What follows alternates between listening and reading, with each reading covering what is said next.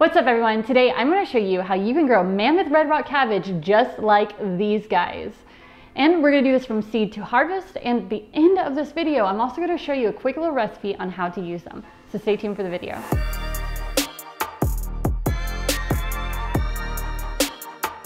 The first thing that you're going to need is pretty obvious, and that is something to grow on. For today, what I'm going to be using is a sprouting tray here in front of me, but if you don't have that available, you can either use a 10-20 or you can also use some plates and stuff if that's what you have. And we'll add like a little card up here so you can click on where we actually grew microgreens using different objects around our house, and it works perfectly for them. But today we're going to be using this tray. In the past, whenever I showed people how to grow on these, I actually only used this white tray here that's mesh and then the bottom green tray. But today, because it is a little bit easier, I'm going to be using another one of those green trays, and that's going to be acting as our weight and our blackout. So now let's go ahead and get into the next step, which is actually putting our grow medium into this tray here. For today's grow, I'm going to be using coco coir. If you want to use soil or some other grow medium, that is perfectly okay. I haven't grown these on a hydroponic mat yet, so I don't know how they would grow on that. But if you have soil or coconut coir, I think you're gonna have a fantastic grow. Since this is a smaller tray, we only use 3 cups of our medium.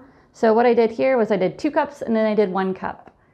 Now what you need to do is just spread this out across your tray and get it as even as you can.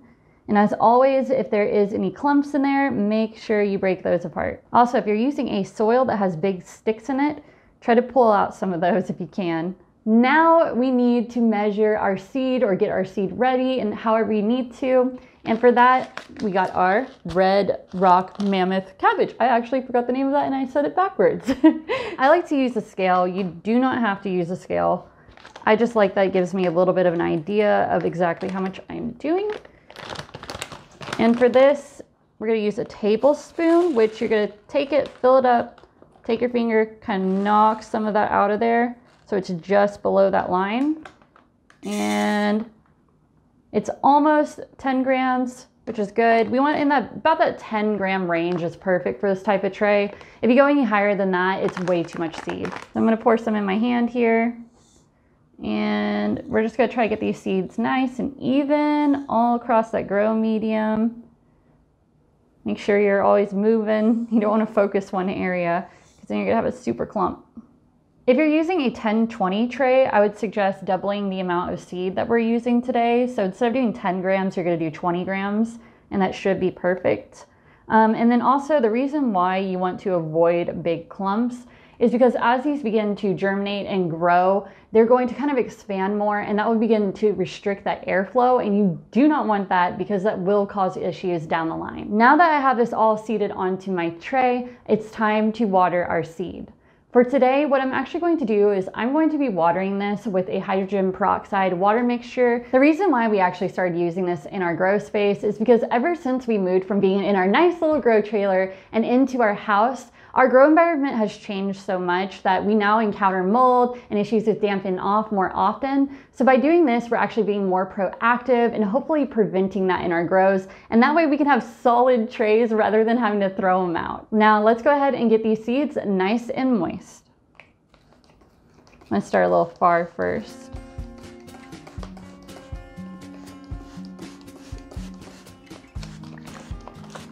Now that our seeds are all moist, what we need to do is take our next green tray and we're gonna place it on top like this. Now, if you don't have a third tray, remember you can just take this bottom one out from underneath this and just use that as your top tray. So to do that, I'm gonna lightly kind of push that down just slightly. And now what I'm going to do is I'm going to grab a little brick here, and this is about 7 pounds. The reason we put weight on top is because it helps push those seeds into the grow medium and keep them moist. So that way we get really great germination across this whole tray. Now, if you're curious more about why we do this, you can actually check out our video up here, and that will show you exactly what happens whenever you add no weight versus weight, because it is dramatic. The next step to do is we just need to take this tray, place it onto a dark shelf where it can begin to germinate. From this point forward, I'm actually gonna come out twice a day, once in the morning and once in the evening. I'm gonna mist this tray, and we're gonna do that for about the first 3 days or so until these guys are ready to come out from underneath the weight and go into the next stage, which is blackout. I'll see you guys then. Today is day 5 of our grow, and these have now been underweight for 4 full days, and we're gonna pull this brick off and take a look at what we have going on. So first off, I am noticing that these guys are so ready to go into blackout. We removed all the seed holes and everything is looking really germinated and pretty at this moment, so this is great to see. Now, since we're going into blackout, I'm first going to wipe this debris off of here into my compost bucket, so let me do that real quick. Now that we have that all clean, we can talk a little bit more about blackout. So what blackout is we're gonna take that top tray that was like this, we're gonna reverse it into a dome. Now, something about these particular trays is they are kind of see-through, so you can see my hand directly through this, which means they will have light pass through, and we don't want that. The reason why you don't want light passing through is because you're actually limiting your plants from getting light whenever they go into blackout, so that way the stems stretch up trying to find light, and that way at the end of this, it makes it so much easier to harvest these guys. Now, like I said before, you don't really want that light coming through, but in this case, it is okay because all you have to do is whenever you place this on top, you're gonna put this on a dark shelf. As long as they're in a dark shelf, you're good. Before I do that, I need to water this. So let me go ahead and mist this real quick. So now that we have our crop nice and watered, that way they don't dry out during this time, just take your top tray, make that blackout dome, and place it onto your dark shelf where these guys can begin searching for that light. Now, what I'm going to do is I'm going to see you guys tomorrow whenever we take these out of blackout and introduce them into light for the very first time. See you then. Today is day 6 of our grow, and these have been in blackout now for 1 day. So let me go ahead and remove this lid and let's take a look. So these look like they have stretched just like we talked about yesterday, where we put them in the blackout and they just started coming up, and this is exactly the height that I want to see them at. And overall, I think that this tray is looking gorgeous. So since these are coming out of blackout, that means it is time to introduce these into light for the very first time. So let me go ahead and take this over to our shelf over here. And we're gonna place these underneath 3 of our Barina T5 lights. We really like these lights because 1, they are inexpensive to run, and also the upfront cost of buying them really isn't too bad compared to other grow lights, and they just do a great job in our grow space. So now that we have introduced these into the light, it is time to bottom water these for the very first time as well. And taking a look at my grow medium, it is still rather moist. There's quite a bit of moisture here, so I don't need to give them too much water. So let me go ahead and grab a little bit of that bottom water.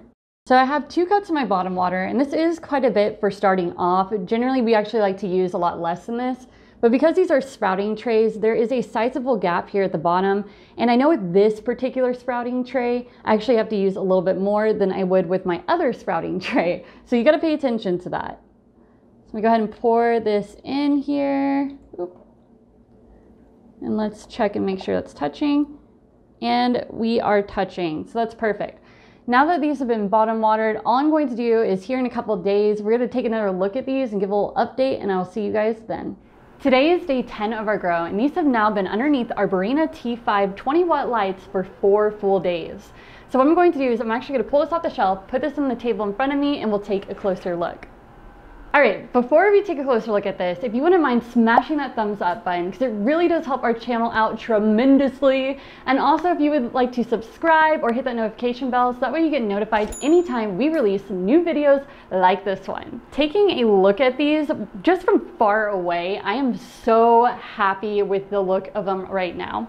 I love that we got really even germination. The height on these is really nice, and our cotyledon colors are beautiful. They have a nice green tone to them, and something that I really enjoy about this particular crop is it has these purple stems just like purple kohlrabi, except for it goes up into a nice darker tone and then into our cotyledons, where you get this beautiful veining from the purple and a nice purple rim. Another thing that I'm noticing as well is if you actually look at these really closely, you'll notice between the 2 cotyledons that there's a true leaf starting to form. Now, whenever you start to see a true leaf, I don't know if you can see it on that one, there's a couple here and there, some of them don't have it, but whenever you see a true leaf starting to happen, that is a sign that your crop is ready for harvest. especially with crops like brassicas. If you wait too long to harvest them, you're gonna end up with a bitter product and it's not as enjoyable as if you were to harvest them earlier. So if you're not sure when to harvest, a good thing to do is actually take one of your little microgreens, pluck them out, make sure you get rid of those roots, and just simply taste test them. This will give you an idea of where your flavor is at currently and if it's too bitter or if it's just at the right flavor palette that you want it. So what I'm going to do now is I'm going to get my station set up for harvesting, and I'll see you guys here in just a second. Boop and a boop. So now I have my harvesting station all set up, and all you really need is a knife or maybe scissors if that's what you prefer to use. I like using this knife because it is so sharp that it makes my harvesting experience super easy and quick. Another thing that I like to do as well is we love to take data, so we like to use a scale in our grow space. You don't have to use a scale, it's totally optional to you, but we like using one. Usually I harvest into a bag, but today I'm not going to do that because I thought it would be really beautiful to actually harvest these into a nice bowl over here, and that way you can really see the coloration on these. Whenever you harvest these, you don't have to hold on to them super hard. You can be very gentle, but make sure your hands are clear of your blade. Ooh, I like that noise. It's always a pleasant noise hearing them get harvested. Okay, so we got our first little corner. And I mean, look at those colors. Those are so pretty. I'm loving the height that we're at. This is such a great height for these. So I'm gonna start putting them into our bowl over here. And I'm just gonna kind of continue this process in harvesting. And another thing that I'm doing as well as I harvest is I'm trying to be really sure not to get too close to that grow medium. I try to keep a good distance between my stem and the grow medium when harvesting, and that way you don't get all that knocked into your produce. Going back to the whole knife thing, it really does make a difference in your harvesting experience whenever you do have a very sharp knife. As you can see, I'm just gliding right through my produce super easily, and it's not snagging at all. And that's because we like to sharpen our knife at least every 2 weeks or as needed, depending on the produce that you're working with. I know if you're harvesting things like peas, you tend to dull your knife a little bit quicker. Make sure if you pull out any roots or like dirt or anything like that, just pluck it off of there and put it back into your tray. Okay. Now that we have finished harvesting, we got 84 grams off this tray. That is a good harvest. Now that we have harvested our tray, taking another look at this appearance, we can really just kind of gander at this beautiful coloration that I was talking about. Even on the back side of these, it goes from that purple, and then you see that veining that's not only on the front, but it's also on the back. I think that's something that makes this such a unique crop, is it just gives this beautiful coloration. I know I've seen other purples, but this one, something about it is just really unique and I love it. Now with that being said, what we need to do is do a little bit of a taste test because I'm curious what these taste like, and I want to see how I want to use these in a recipe here in a moment.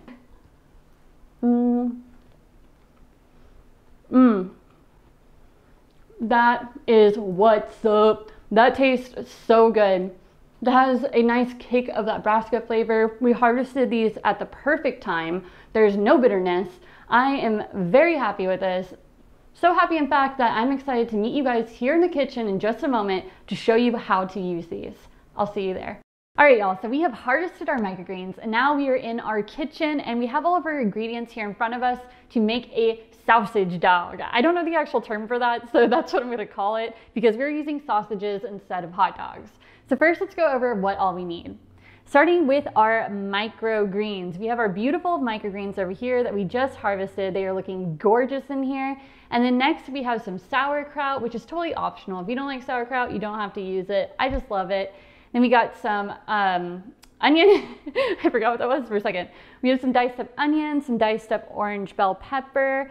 Next we have our brioche buns. These are such great buns and we're gonna butter them up with some cashew butter because that adds a little bit of extra flavor, and I know it's not that healthy, but it makes it taste good. Then next we have our sausage, and these are actually chicken Cajun sausages.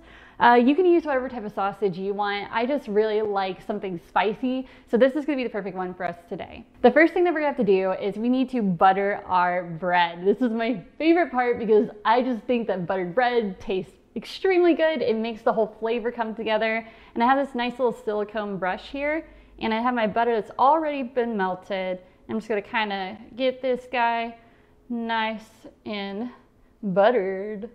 Whoa, that looks good.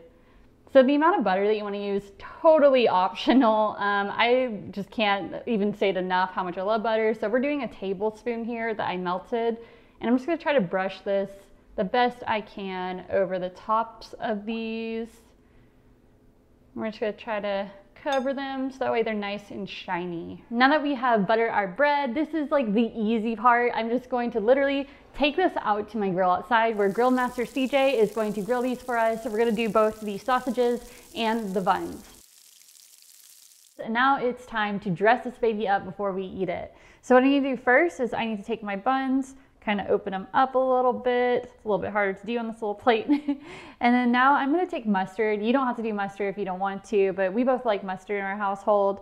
And I always like to put my sauces first, so that way whenever I go to eat this, it's not super messy. Let's do our second one. Boom. Okay, so now that we have that in there, let's take our sausages and just place them into our desired buns. Now that we have our sausages and our buns, it's time to start adding our veggies. I'm gonna start with a little bit of my bell pepper. And we're just gonna put that to one side over here, best we can. It's kind of fine because it gets a little bit messy. So these buns are a little bit difficult to work with, as you can see. They don't quite want to open all the way, but I know they're gonna be super tasty, which is great. All right, now it's time to do our onions. So I'm gonna grab a little bit of this. We're just gonna sprinkle some of that on that side there. And now let's get some of our sauerkraut. I'm gonna load this up because sauerkraut is amazing. And now the moment we've been waiting for, let's get our beautiful microgreens, which I think I want to keep them kind of all centered with each other. So like that. And now I'm just gonna take them, place them right on top. And now we have our beautiful hot dog. I'm so hungry right now, guys. Oh, okay, you ready? Let's give this bad boy a taste.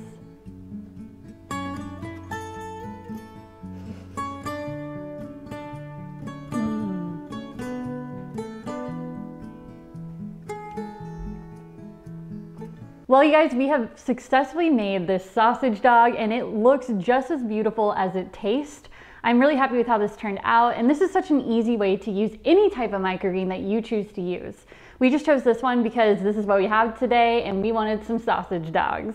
So I hope you enjoyed this video. If you did, please give it a thumbs up. If you dislike it, give it a thumbs down. If you have any questions or comments, or maybe even some other recipes, put them in the section below, and we'd love to check that out. We also have a website, and that is www.onthegrow.net, and we have a Facebook and Instagram that are both at On The Grow Farms. So have a great day, keep on believing, and enjoy your microgreens.